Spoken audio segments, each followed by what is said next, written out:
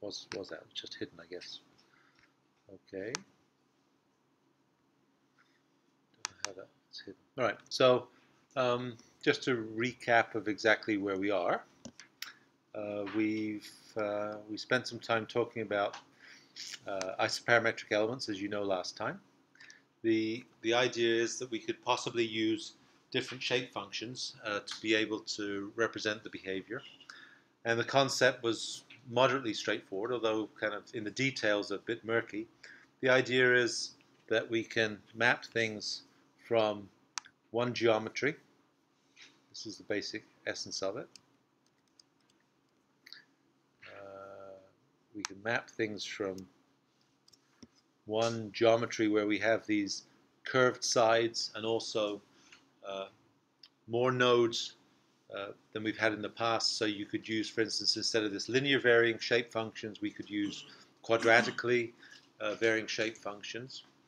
And if we do that, we merely map from this complicated geometry onto very basic geometry, where we have to do a couple of different things. You can come in. And that is that we want to be able to figure out exactly what this A matrix is and what this mapping component is. Yeah, we put new batteries in, and that didn't seem to help. I didn't know whether there's something on the console here that was a problem. You think it might be the cable?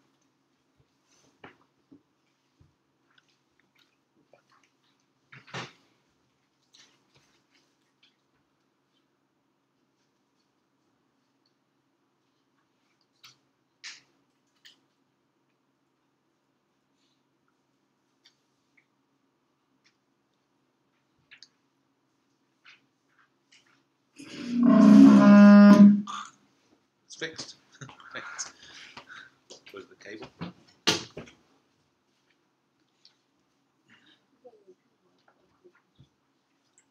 Or maybe this as well. I thought this volume here might be something that would do it. So maybe it's this. The reason for the feedback is. Try it now. Maybe it's this. This was down below. I turned it back down. Yeah. It was up. So.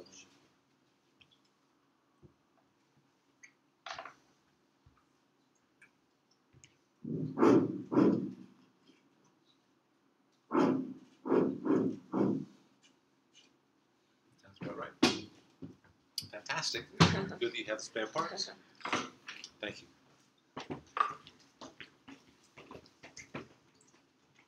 Okay. All right. Okay, well. Pocket.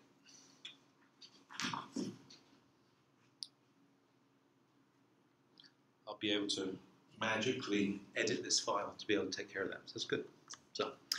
So we talked about. So we talked about the mapping that we'd be able to do to go from this geometry to this geometry. And there are a couple of things we needed to do. We need to figure out what these matrices are in terms of the local coordinates. So we needed to figure out A as a function of R and S coordinates, not X and Y. Right? It's not as a function of X and Y. And we also had to figure out what this mapping component was. And if we could do that, we found out that we could do it because basically, for at least the one-dimensional problem, this Jacobian, pardon me, this Jacobian is merely equal to the ratio of the lengths in the undeformed, the real case, and the mapped case, just the ratio of those lengths in some way. If it was in 2 dimensions, we didn't talk about that yet, but we will talk about that. And so the things that we have to do are, one, integrate on this now regular geometry, which is mapped, and also calculate the magnitudes of the A and the J matrices.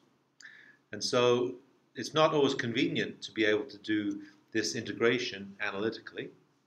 sometimes we have to actually use numerical integration. So we'll talk about the ways of being able to figure out the magnitudes of these elements. So we'd like to talk about numerical integration as a method of being able to do this. And then we'll talk about the extension. We'll do an example with a one-dimensional element, and then we'll talk about how we extend it then to two dimensions. And we perhaps don't want to spend as much time on 2D and 3D as otherwise, just because I think it gets complicated. So, numerical integration. The idea here is that we want to be able to calculate these maybe non-constant matrices which aren't straightforward to integrate anymore. And so the one way to do that is to use numerical integration. And so you probably have come across this before. It's the same as Simpson's rule in terms of being able to sample a portion of a distribution. So the idea, I think, is that if you have some curve in terms of R and some function of R, and say this curve looks like this, and say this is -1 to +1, and then clearly the integration of this function is the area underneath this curve. And so one way to do that would be to choose to represent this and divide it into a whole series of blocks, in which case you can take the magnitude of the midpoint of each of these curves, multiply it by the thickness, this is f as a function of R, multiply it by the thickness of each one of these blocks, which would be dr. And if we just sum up all of these individual slices, you end up with the area under the curve, and that's exactly what this expression is, right? This integral is just the area under the curve. So numerical integration does that in this way, and that would be Simpson's rule, which has a certain order of accuracy. But the other way to do it, which is somewhat more simple, is to use numerical integration tables, which instead of individually you dividing it up into these individual sections, you do something slightly different. And what you do that's slightly different, we probably want to keep this open, but I'm going to draw here, is that instead of making these slices, we choose a couple of points to be able to calculate the magnitude of the integral. And so the same result we could get by doing this, by going between -1 and +1, having a function that goes between them. We want to end up with the area under this curve, which of course is this integral. I didn't mean to underline it, it's maybe the area. And so what you could do is you could choose a point here, one point, calculate what the magnitude of the function is, and you draw a straight line across here, and you multiply the value of this function of R. Again, this is a function of R. And you just multiply the area is just equal to the function of R, evaluated at, say, 0, because this point here would be 0, and multiplied by 2, which is the length of this, right? And so some approximation of the area under this function, this integral, is just by choosing a value, drawing a straight line across that, hoping that there's enough of this curve above it as there is below it, so it's roughly the average of it, and this gives you an approximation, I guess, of this integral. And so it is an approximation because you see it's not exactly fitting the behavior. If you use more points to do that, you get a more accurate result. And so what numerical integration does, or quadrature, sometimes this is referred to as quadrature,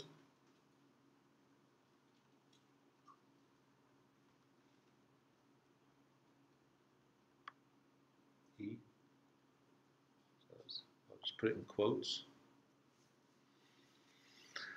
That's an E at the end of it. Quadrature. So what quadrature does is it says that if this function is actually a polynomial, so if it's a flat line, then it has 0 order. If it's a straight line, it has first order. If it's a quadratic or a cubic, then what you can do is you can choose the number of sampling points that you take on this curve, and that will give you the exact magnitude of this integral, exclusive of rounding error. And so it's useful for us to read this station. So quadrature gives the exact magnitude of this integral if the degree of the function k is less than or equal to 2n minus 1, where n is the order of integration. So what does that mean? It means that if it's if you want to, for instance, calculate the exact magnitude of a curve which is a linear curve, so what's the degree of the function? So linear, the degree k is equal to 1. And so then if we want to get the exact magnitude of that curve, we would use a quadrature at least of 1, right? So if you use quadrature of n equals 1, then 2 times n minus 1, n is equal to 1, so that says 2 minus 1 is equal to 1. So if we use a quadrature of 1, then, or an order of 1, we end up being able to exactly calculate the magnitude of this. And so what that means is if you use an order of integration of 1, it means you use 1 point. You take the middle point here, you'd calculate the function at this point, and you know that this amount here is exactly the same as this amount here, and so you underestimate it by the same amount as you overestimate it, and you realize just by inspection that you'd get the exact magnitude of that integration just by taking the midpoint value and multiplying it by this length. So that's really what we're saying here. If you have a function which is quadratic, so this is r equals, so in other words, this would be f equals m times r plus c, right? mx plus c, just the equation of a straight line. If we had a curve which was, instead of a straight line, was a curve, and so the equation of this would be, the function would be a1, let's call it a0, just write it exactly the same as this, a1 plus a constant times r to the power 1 plus a constant times r squared. So this is a quadratic. So in this particular case, the function order k is equal to 2. And so to be able to exactly calculate the magnitude of that, let's choose n equals 2 and see if that works. So if n equals 2, then this parameter here, 2 times n minus 1, is equal to what? 2 times 2 is 4, minus 1 is equal to 3. And so this magnitude here is greater than this order here, and so this would be enough to be able to do exactly the integration. And so what this is saying is that if you now choose two points where you evaluate this, say here and here, let me do it differently. Let me divide this down the middle. Let's choose a point here, which is where we calculate this. Let's choose a point here where we evaluate this. And this length here is 1. And this length here is 1. And so in other words, if we take this height here and multiply it by its width, and take this height here and multiply it by its width, then this would be order 2 integration that we're using in this case. And so all that we have to figure out now is where we choose the point that we'd actually sample this curve to be able to get the exact result. So quadrature is just that. And so you can see also that if you chose, for instance, an order of quadrature equal to 1, that calculation here is 2 times n minus 1, minus 1 is equal to what? 2 times 1 is 2, minus 1, this is equal to 1. And so this order is less than this, and so we wouldn't get an exact result. And so if you took the midpoint here and tried to do the calculation for this, there'd be some error involved. And so quadrature is just a formalism of being able to do that. And so what it relies on us to do is to be able to take this table.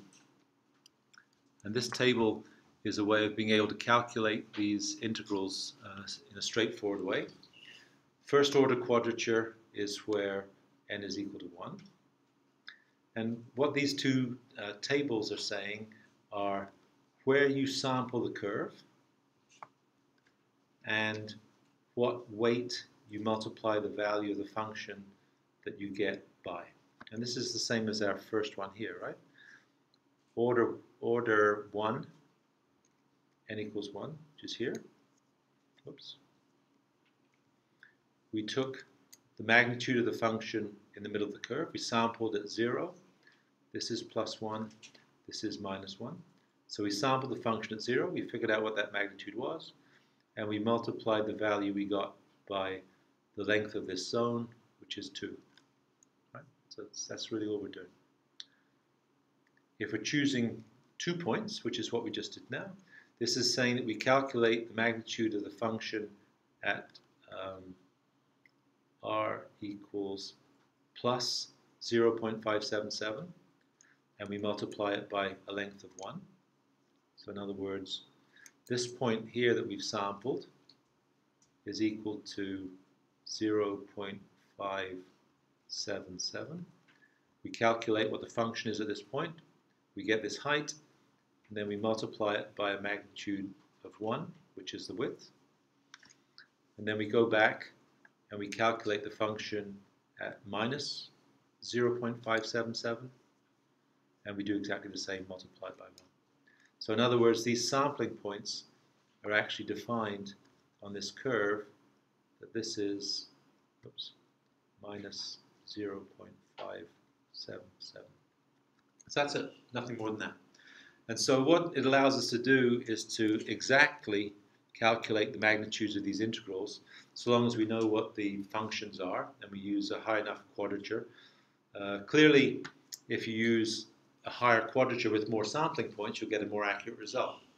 But what this part here is saying is that if the sampling is high enough for the particular variation of the function, the order of the function, then actually you're just wasting time by using more points. You don't get a more accurate result. You get as accurate as the other result, but you're actually wasting your time by doing the calculations. And so at the bottom here, this is just an example for doing this. So if you have a function which is r squared, so what does r squared look like between this? Okay, it would look like this, wouldn't it?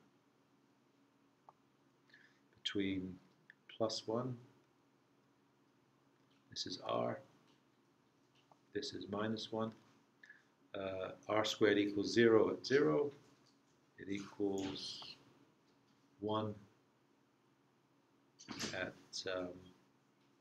this is equal to 1. And since it's a minus 1 squared, it's also positive, so it's symmetric. So this is what r squared looks like. And I suppose the integral would be this area here. And so we can calculate exactly what that is. We can do it analytically in this case, but we can also do it by quadrature. So what do we notice about this? Well, one, it's a quadratic function, right? R squared. This was a quadratic function. This was the highest order. And we already figured out that we had to use at least second order quadrature to get the right result. If we used first order quadrature, we wouldn't get the exact result. In fact, in this case, we'd get a terrible result. So let's use quadrature to do it. So what do? So one point quadrature is this. We sample the curve at r equals 0, find out what the function is, and multiply by 2. So we sample the curve at r equals 0. The value of this is equal to 0, right? R squared at r equals 0 gives 0. And we multiply it by the weight, which is 2, and we end up with 0. Not a very good result. Well, I guess we could integrate it analytically, right? So what is it? It's going to be the integral r squared dr is equal to a third r cubed with the substitution of minus 1 and plus 1. And so what is that? So plus 1 would be a third, minus 1 squared would be another third, so I guess it's 2 over 3, which is equal to 0.66. So that's the solution. So this isn't anywhere close to that, right? It's not even, it's inexact. If we do it with 2, we know that we should use it for 2 because we did this calculation over here. So to do it for 2 points, we need to be able to sample it at each of these locations, plus and minus 0.577, multiplied by the width, and so that's exactly what we have here. So what is that? So 0.577 squared, which is, I guess we can do the math, but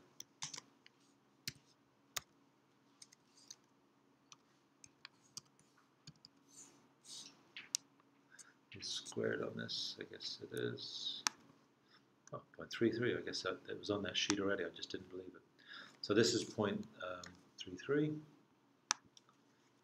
So 0.577 squared is equal to 0.33, which is this. Multiply it by the weight, which is 1, and that gives this amount, which is obviously 0.33. And if you do it for the other location, for minus 0.577 squared is obviously plus 0.33 as well, and the two added together is 0.66. We could do the same for n equals 3, but we've already got the exact result, right? So if you want to, you can do. You can imagine, and so the protocol for that would be, now just to make the case, so now you have weights for 0. You'd calculate the magnitude at plus 0.777 squared multiplied by this length, gives you one value. You calculate it at minus 0.77459 squared times this value again. And then you calculate it as 0, r squared, multiplied by this weight. And you add the 3 together, and you'd find out, I think, true to form, that you'd end up with a magnitude which would be equal to this. You can calculate it yourself. And so the point is that we can calculate these integrals relatively straightforwardly just by using integration. And so the integrals that we want to be able to evaluate that are part of this calculation, I guess I'm jumping around, we can do with this way. We know also that the expression we have to evaluate is also defined universally in whatever dimensionality we want. So we know that the conductance matrix that we want to get hold of is this value of between minus 1 and plus 1, and minus 1 and plus 1. This relationship here, this scaling parameter, and these local coordinates. And so what we've done so far is we've done it for the case where we have one-dimensional behavior. If we actually want to do it in 2 dimensions, then the same idea holds, is that we need to calculate exactly what this matrix relationship is at any point. We can think about exactly what that would look like. what size matrix would this be that we'd get from looking at this? We know, for instance, that if we have a 4-noded element that has nodes at each of these points, then we'd have a matrix. Well, we haven't said anything about what this term is yet. Well, we know this is a scalar value, so I shouldn't have underlined that because it's actually a, I guess it is, yeah, it is underlined. So this is just a scalar value that multiplies this whole thing. What are the magnitudes of the A matrix? Well, the A matrix links heads at a point being equal to nodal values of heads at the nodes. So this has to be in terms of rows and columns. This has to be 4 rows by 1 column for this particular case. And so the values that we have of head gradient, this is head gradients, isn't it? And so the values of these are gradients of heads in X and gradients of heads in Y. And so by definition, this A matrix has to be, in terms of rows and columns, it has to be 2 by 4. And so when you multiply these two together, you end up with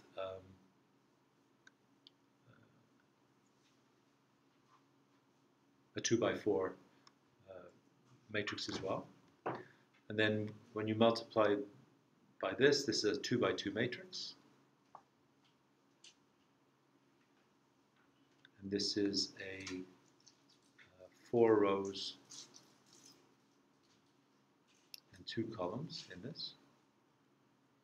And so when you multiply across with these components here, this matrix, overall matrix here, is going to be 4 by 4. I guess I didn't show that so well, but maybe take it on trust that that's the case. But that's not, I guess that's not the major point that we want to make here. The major point is that we knew that when we did integration along a line, that when we took the shape of this curve, whatever this quadratic function was, between +1 and -1, then all that we did was we sampled at some location which was 0.577 to find out the magnitude of this height, and then we multiplied by this weight, which we called h, I think, right? I think in these curves, yeah. The weight, the width of it is h, which is either, for the two-point quadrature case, was this magnitude here. And so really all we're doing is we're calculating at each of these Gauss points, so-called Gauss points. This is minus 0.577. And so here, again, we had, if I can do a dotted line across here, and we multiply the calculated height by the width. That's what we're doing. So physically, it's a relatively simple thing we're doing. So if you want to calculate the behavior on a two-dimensional element, then the exact equivalence of that is that in the plan view of this element, we want to be able to calculate whatever this function is, and there'll be 4 by 4 entries of this function. We want to evaluate this function exactly at these Gauss points. And so we'll calculate it at the Gauss points. The location of the Gauss point will be plus 0.577 in from the center, plus 0.577 up from the center, and this will be the point where we'll evaluate it. There'll be a function. If you calculate what the magnitude of the function is and draw that as a stick of some height, and I'm not going to be able to draw this very well, but if you calculate exactly what if you multiply that height of this thing by the area that's underneath it, that prism, if you like, is the magnitude of that integral. You do it for this point, and then you do it for this point, and then you do it for this point, and you do it for this point. You add the 4 of them together, and that's your integral.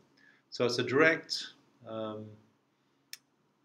progression, if you like, of taking the one-dimensional case where you calculate a height and a width, multiply the two together, and you get an area. A height and a width, and you get an area. Here you calculate a height and a width times a width.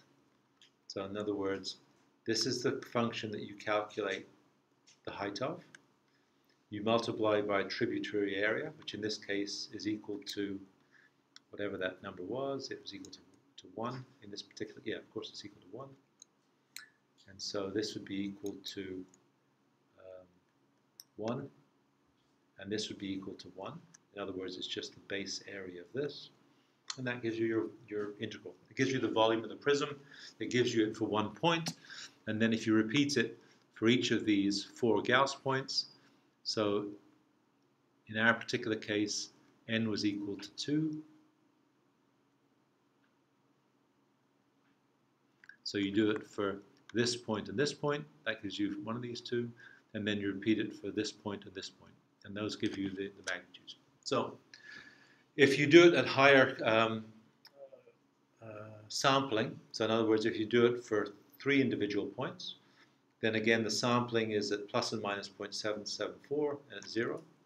And so the equivalent for doing that in 2 dimensions is this arrangement here.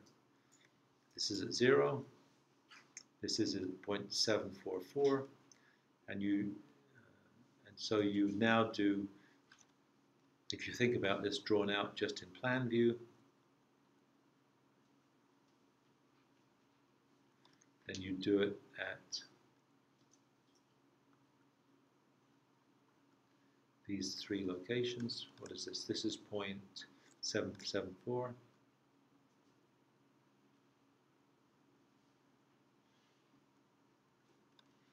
And you do it for these locations here.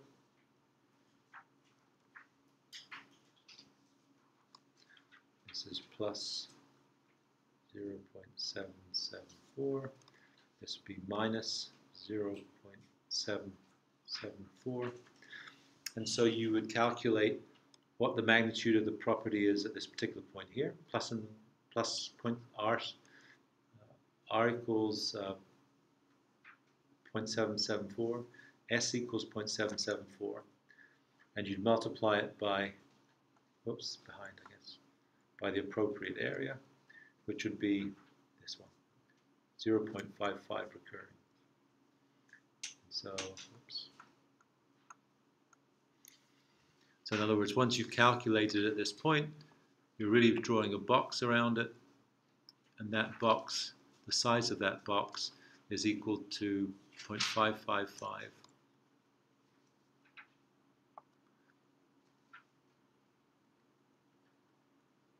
and by 0.555. So that's all it is. And so we can implement that relatively straightforwardly. If you want to use 4-point quadrature in 2 dimensions, then it's just this lattice of 4 by 4 or 16 points. But the concept's relatively straightforward.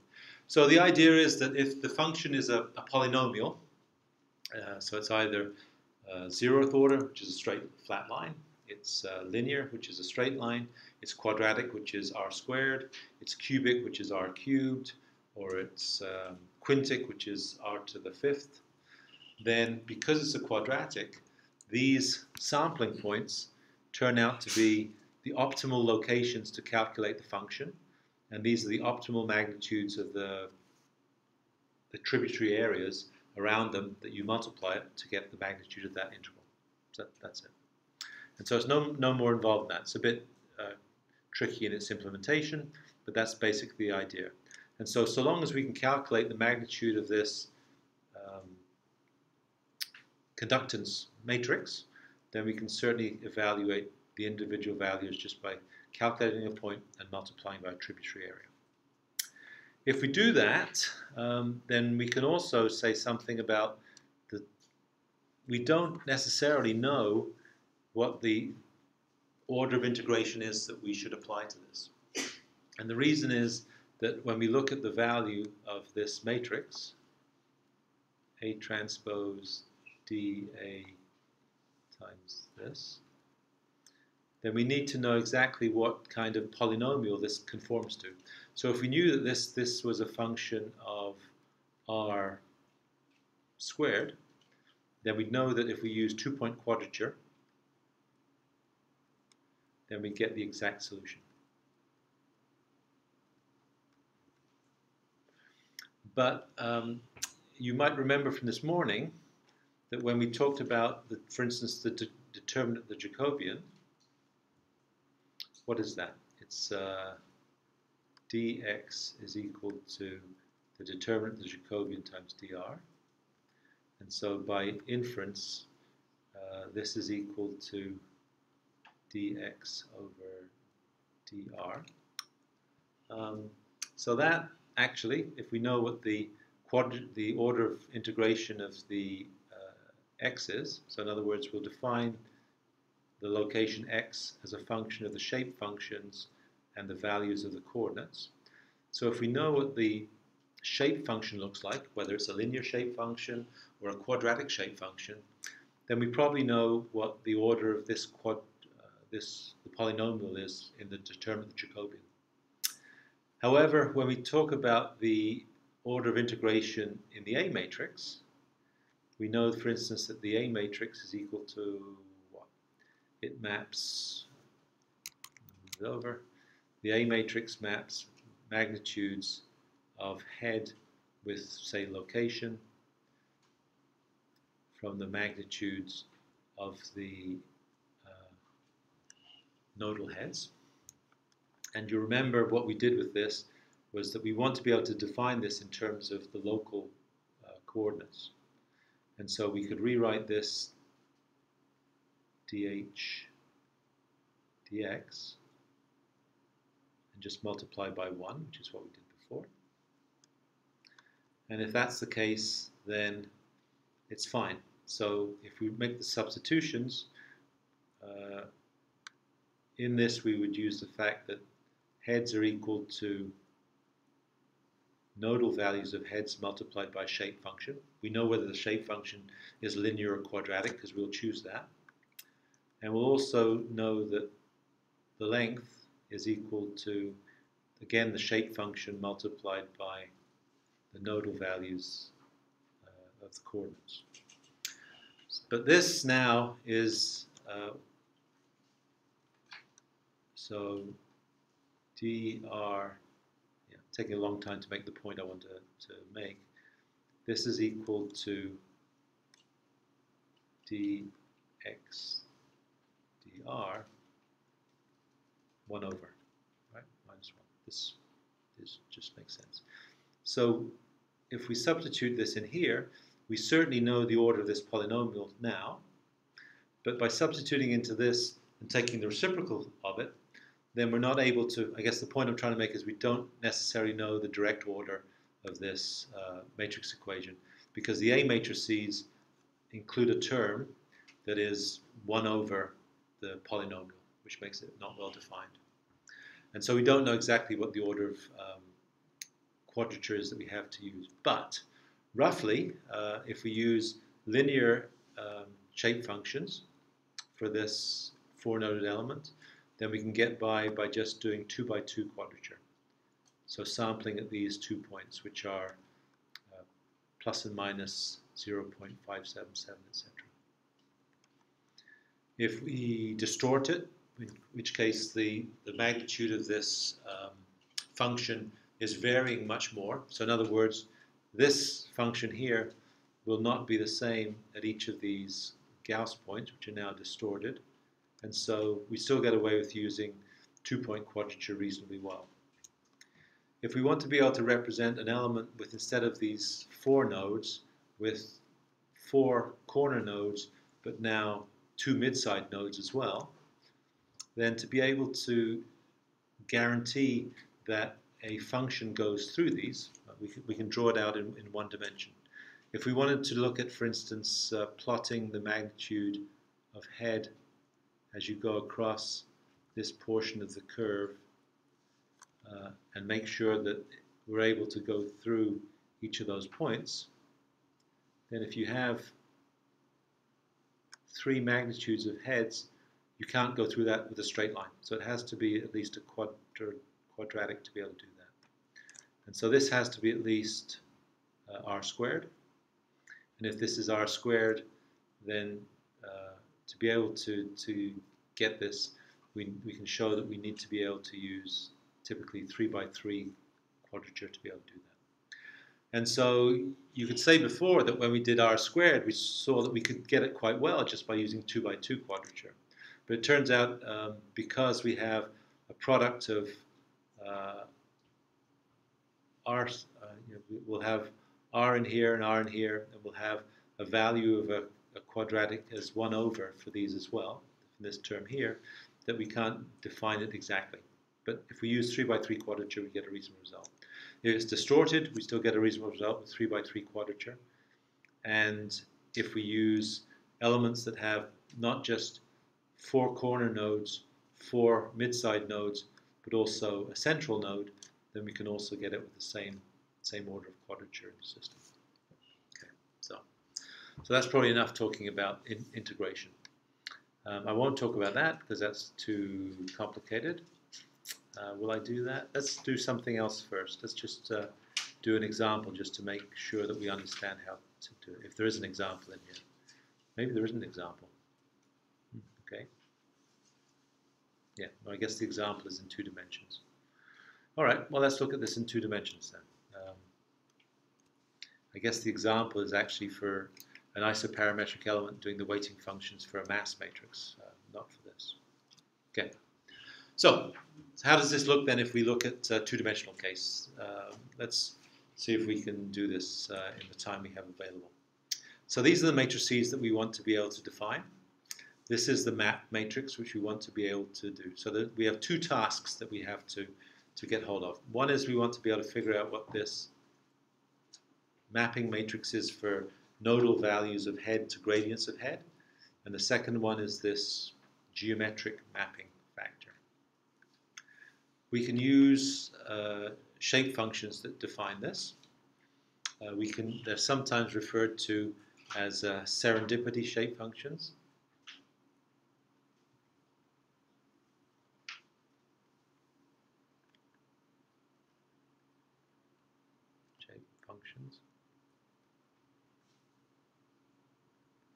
Serendipity just means luck, chosen by luck in some respects. And you remember our requirement for shape functions. I don't know, is there a figure? Yeah, there is a figure.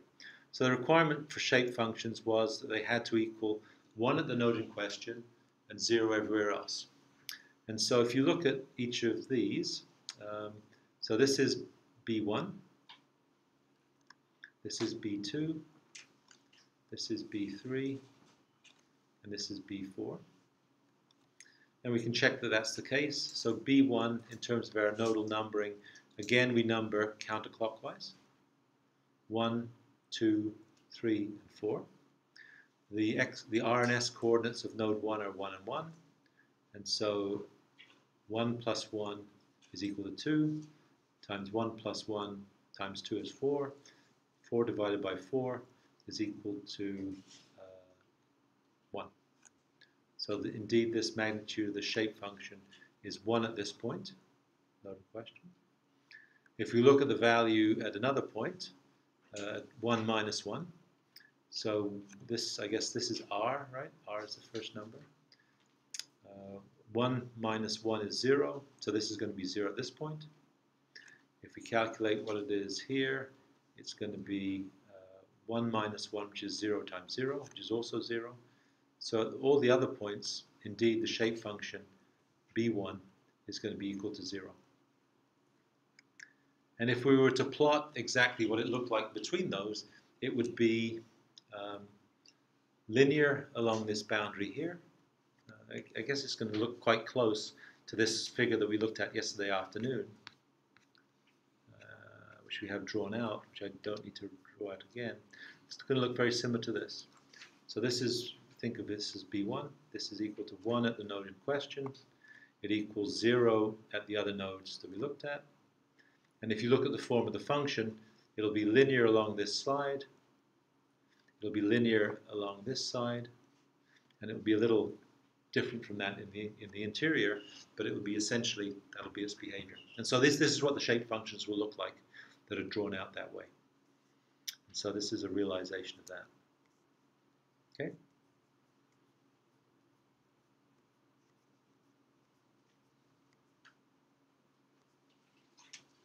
Okay, now we're back.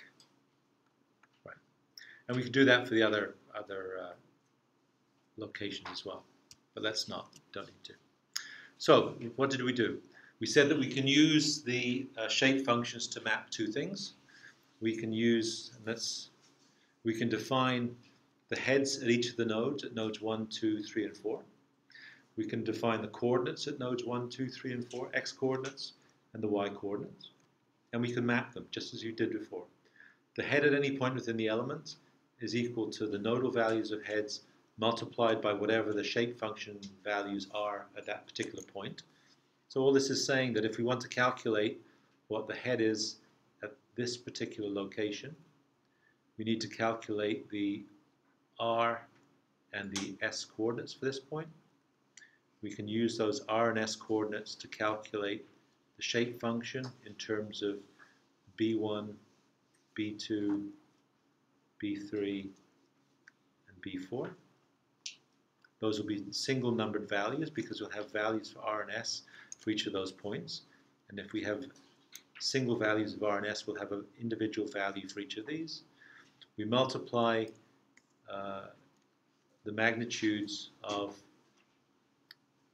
b1 times h1 plus b2 times h2 plus b3 times h3 plus b4 times h4, which is all this expression is saying, and that gives us the magnitude of the head at that particular point. That's physically all it's saying.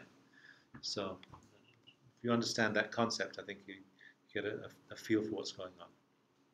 And so all these allow us to be able to calculate at every single point in the element what the head is, what the x coordinate and the y coordinate are as a function of the nodal values of these parameters and also the shape functions.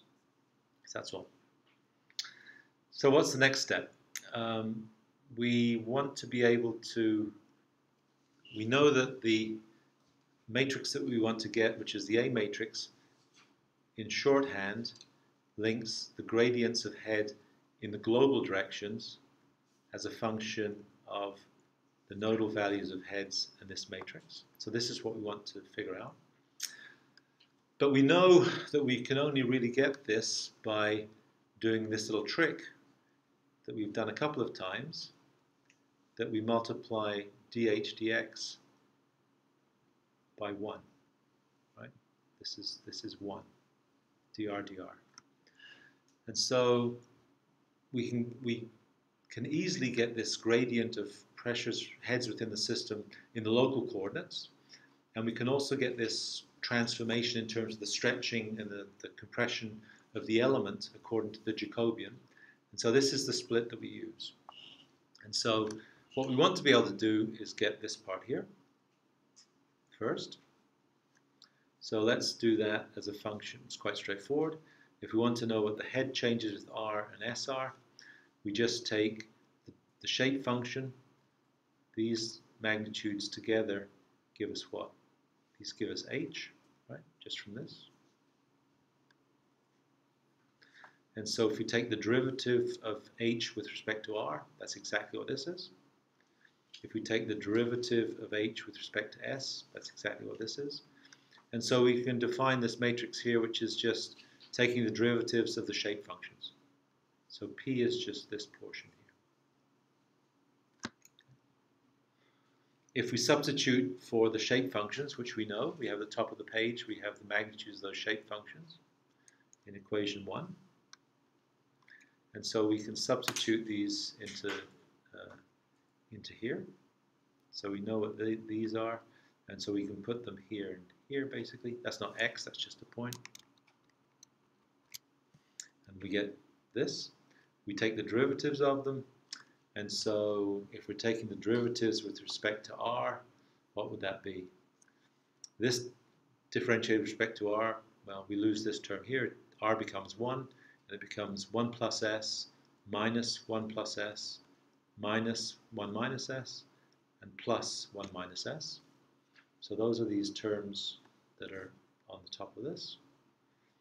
And if we differentiate it with respect to s, we end up with a similar, a slightly different array, but similar idea. So we're able to get the magnitudes of this P matrix straightforwardly, which is exactly what this is. And that allows us to get the magnitudes of our local gradients of head in terms of this local coordinate system. So the other thing that we can also do then is we can try now to figure out exactly how we map this onto the global system. And so how do we do that? Well, one thing we could do, and what we've already done, is, well, we're doing the reverse of this. We know that dH dr we can get as just by doing this, multiplying by 1 again. But now this 1 is x, say. Right.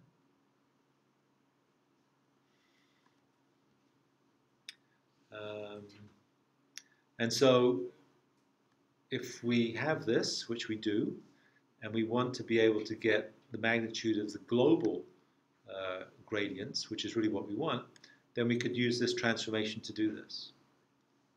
We could also do this in terms of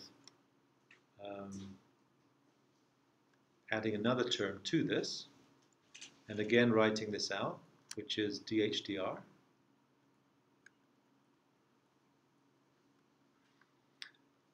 And if we do this now, it looks like we're going to get 2 times that, right? Because we've written this out twice. We've got dH dr and dH dr.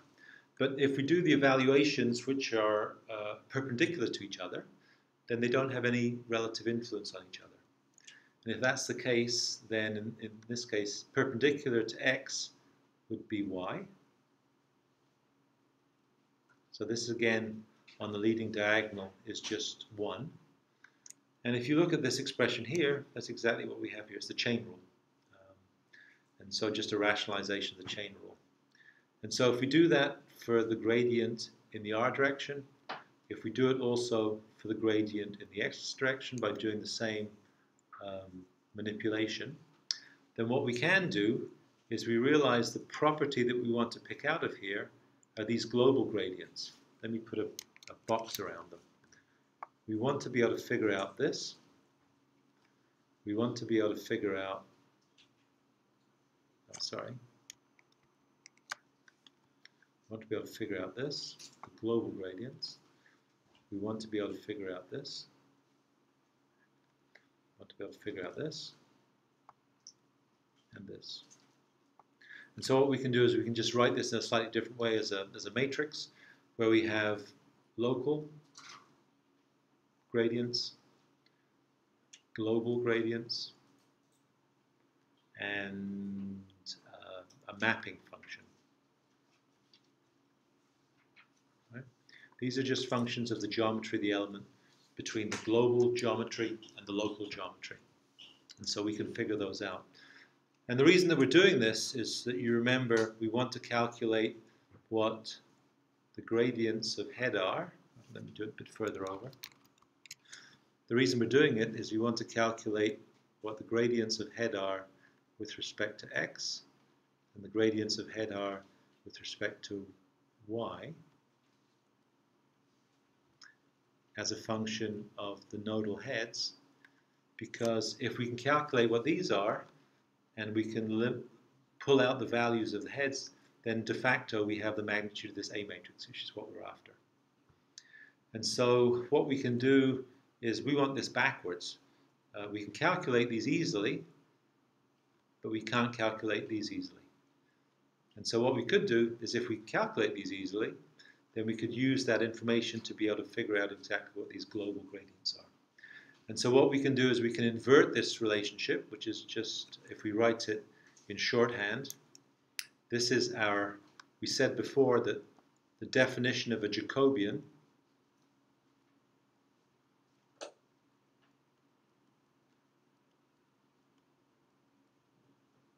It's after Jacob, the mathematician, or Jacobi, not Jacob. The definition of a Jacobian matrix is just, it's a matrix of first order partial derivatives, which indeed this is. And what we can do is we can define this, that maps it. And since we know what the left hand is, we can get that quite easily, but we want to know exactly what the right hand is, we can just invert this and take the inverse of it. So we switch this around by multiplying both sides by j minus 1 and by j inverse. J minus 1 times j minus 1 is the identity matrix, which just gives us nothing. And so in other words, we can get this matrix here as a function of the inverse of this. And what else? We also know that this matrix of local derivatives is also given by something that we talked about. Oops, I should move it up here. This. We know that these local derivatives are just equal to P times H. So this P matrix we have, I think. So that's where that comes from. And what else? Well, the inverse of this matrix is just going to be the inverse of these terms. So what's the inverse of a 2 by 2 matrix? You take, I think, the terms on the diagonal and you switch. This one goes here, this one goes here, and these become the negative of what they were. So these two are switched. So dy ds goes up here, dx dr goes down here. The off-diagonal terms just become the negative, and you divide through by the determinant of the matrix itself. So this is the determinant of the Jacobian. And the determinant of the Jacobian is just this term times this term minus this term times this term. Kind of a standard matrix result. And so it's kind of complicated, and there are lots of steps here, but and it's a little confusing maybe. But now we have all the components we need to be able to do this. We know that we can get this P matrix, which is in terms of local behavior. We know that we can get the inverse of this Jacobian, which is just a function of these partial derivatives and the determinant of the Jacobian. And so we can get both of these components. And if we can get both of these components, since the product of these two matrices link the values of heads to the global derivatives of heads, then by definition this is the A matrix. And so we have all the components that we need. And so we can put those final components together. And so the A matrix is just given by these two together. And finally, the other matrix we need is this constitutive matrix to be able to define behavior. And with those, we have enough to be able to assemble this. So I guess to summarize, we've gone through along multiple steps. We were able to get this A matrix. What are the components of this? P is equal to the derivatives of the shape functions, I think. Right? So P is just these derivatives of the shape functions. So it's a function of, so P is a function of shape functions only.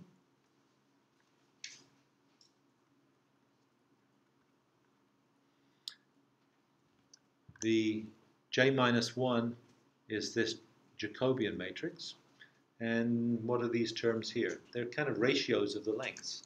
So you can think of dy and ds as the ratios of the lengths in the global matrix to the map matrix. And so they're just numbers, which are the ratios of, if it's a really big real matrix that shrinks down onto a 2 by 2 matrix, then dy ds is going to be a big number.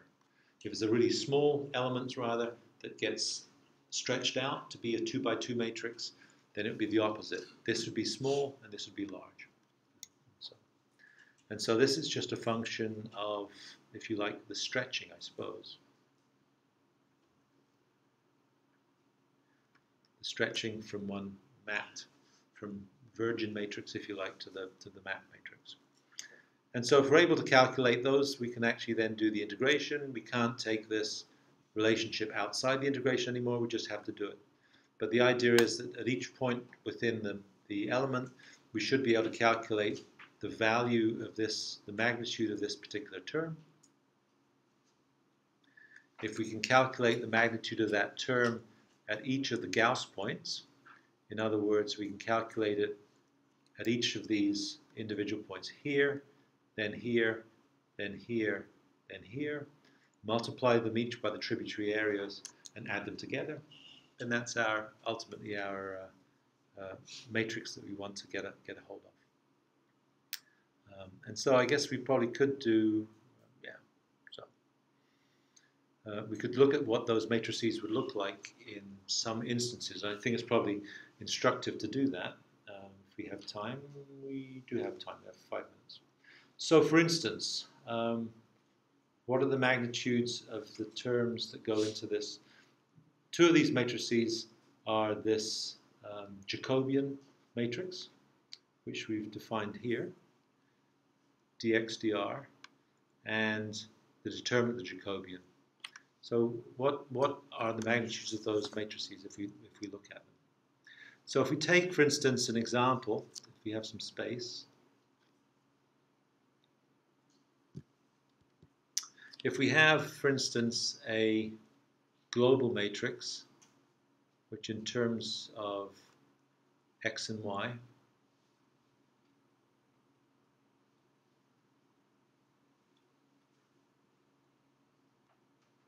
which is 2 on edge and 2 on edge. So this is our global matrix. And if we have this mapped element, I keep on saying matrix, I mean element, which is +1, -1. And so this is also 2 by 2. What are the magnitudes of the matrices we have? Well, the Jacobian matrix that we have is equal to, let's go back and see what it is. That's the inverse of it. It's dx dr, dy dr.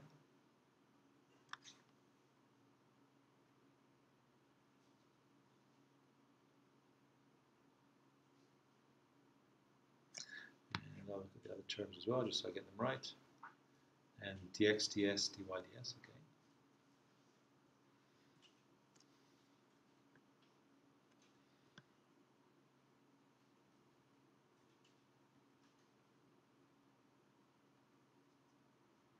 So what is the magnitude of the Jacobian for this particular case? Just do it. If we had linear shape functions, this is absolutely correct. You have to take it on trust from me. So what are the magnitudes of this Jacobian? Has 4 terms, dx and dr. R and x directly aligned. The length of the element in x is 2. The length in r is 2. So this is 2 over 2. It's 1. dy ds. Y is in this direction. Length of the element is 2. Height of the element in the map form is 2. So this is 2. 2 over 2 rather, which is 1. The length of the element in y in this direction, what's the component of this relative to the length of the element in this? Well, they're orthogonal to each other. So the component of x in the component of x in the component of y in the r direction. I guess we're looking at this term here, right? So the component of y on the global axis relative to s, r on the local axis, they're orthogonal to each other. So the value of the length relative to each other has to be 0. Likewise, the component of x, which is in this direction, relative to s, which is in this direction, they're orthogonal to each other, so this is 0. So if the elements are 1 to 1 and aligned in exactly the same way, then this Jacobian matrix is going to be equal to just the identity matrix. It's going to be 1, 1, 0. If the global element is, say, 4 by 4, then what happens then? Then x is 4. This would just end up being double the length. So this would be 2 by 2. So it really just says something about the scaling between these two systems. That's really what this Jacobian does. It says something about the scaling between the length scales oriented within the element. And what about the determinant of the Jacobian? Which is, well, I guess it's this, right? So the determinant of the Jacobian is this, which by definition is going to be this times this minus this times this. So it's dx dr times dy ds minus dy dr dy dx ds, right?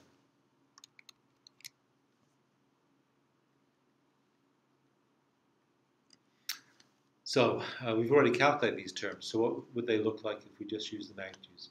Dx dr we already said is equal to 1. Dy ds is this one here, which is also equal to 1. And these terms I think will be 0. Dy dr 0 times 0, which is equal to 1. And so physically this is saying that actually it comes back exactly to a figure we looked at this morning when we talked about this mapping, and that's exactly what's going on here. So what's going on here is we're looking at an area in the global system, an area in the mapped system. If these areas are equivalent as you go from one to the other, then this determinant of the Jacobian is equal to 1. It says it's a 1-to-1 area mapping.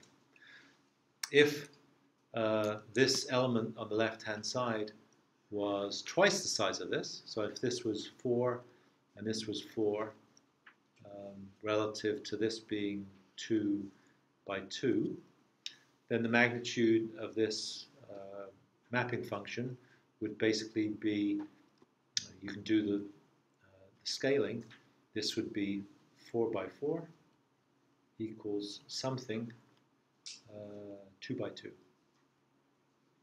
And so the scaling has to be a factor of, is it 4? So it's twice as large in one direction, twice as large in the other direction.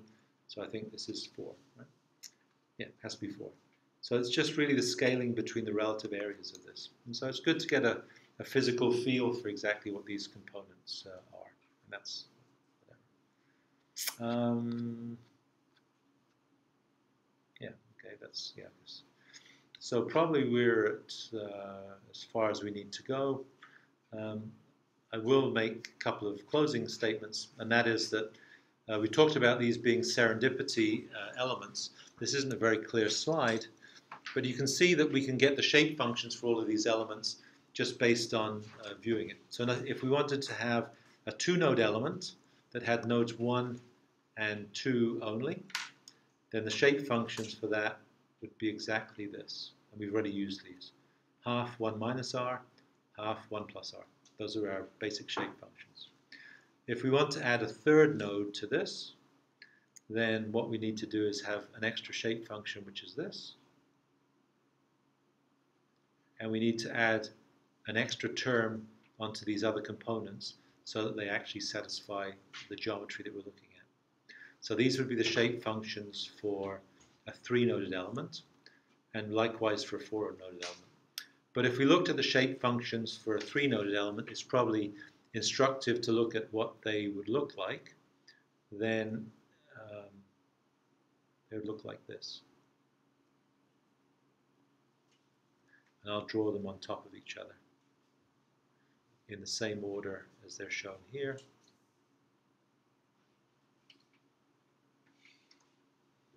And so this is the value of B1. It has to be 1 at the node in question. It has to be 0 at all other nodes. And so B1 will look like this. this. It has to be 0 at the mid-side node. It has to go negative and come back up. B2, and actually this would be exactly what this function is if you plot it out. If you look at B2, it has to be 1 at node number 2, which is this node, and then it has to be 0 here, 0 here, and so you can imagine that it goes down like this and comes back up. And so this is positive, this part, this is positive, and this is negative. And the one for the third one, which is B3, has to be 1 in the middle, unity in the middle, and 0 at each end. And so it's actually a parabola. I think it's parabolic as it goes across here, where this is positive and this is positive. And so you can make these shape functions up. They do have to satisfy this requirement that they have to be 1 at the node in question and 0 at all other nodes in the elements. And so long as they satisfy that, then they're bona fide shape functions that we can use. And that's you can do the same for the two-dimensional case. As you saw when we did the two-dimensional case, the shape functions we used were for the 4 nodes at the corners, which are these. So in other words, nodes 1, 2, 3, and 4, again defined counterclockwise, just for this area calculation. If you wanted to add an extra mid-side node at 0.5, then you have to add these extra components, including this one, right? You have to do this. If you want to add number 6, then you'd have to add this extra component here, and also include number 6. So you just can put them together. So you can almost make them out. And so these mid-side ones start looking a bit like this parabolic one. They have this r squared term in them. And so you can do that for the quadrilateral elements. And if you want to, probably beyond the stuff that we'll talk about here, you can start putting them together for these 3-dimensional bricks, which the maximum number of nodes that you could have would be 21 nodes. So for a brick, you have 4 nodes at the corners on the top, 4 nodes at the corners on the bottoms, that's 8.